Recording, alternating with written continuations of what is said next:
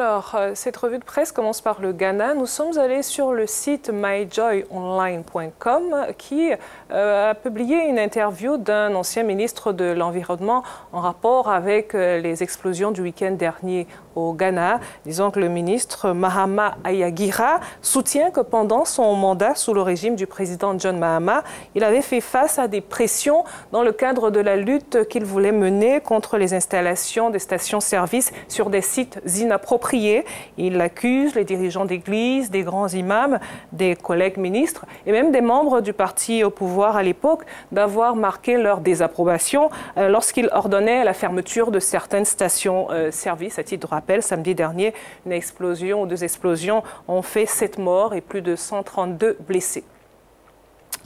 À présent, nous nous rendons en Éthiopie. Zeyabesha.com rapporte la colère du gouvernement fédéral à l'endroit de certaines autorités de la communauté somalie.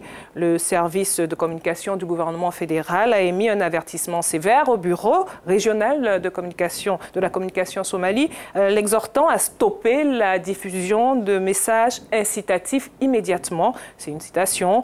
L'alerte mentionne précisément un communiqué publié sur une page Facebook et qui fait référence à la guerre des peuples Oromo contre les Somaliens éthiopiens. La situation est tendue dans cette partie du pays. Les affrontements entre les deux communautés ont fait plusieurs centaines de morts récemment. Enfin, on va parler de renforcement des relations entre le Burkina et le Bénin, le Burkina Faso et le Bénin. C'est à la faveur de la visite du président Patrice Talon à Ouagadougou. Le quotidien burkinabé d'information, Sidoya, précise que c'est hier à 17 h que l'avion du président béninois a atterri à l'aéroport international de Ouagadougou. Et puis aujourd'hui, 10 octobre, eh bien, une séance de travail est programmée entre experts burkinabés et béninois avant une conférence de presse après. Et ensuite, il y aura donc cette conférence de presse entre les deux présidents. Ajoutons aussi que c'est la première visite de Patrice Talon au Burkina Faso depuis qu'il a été élu.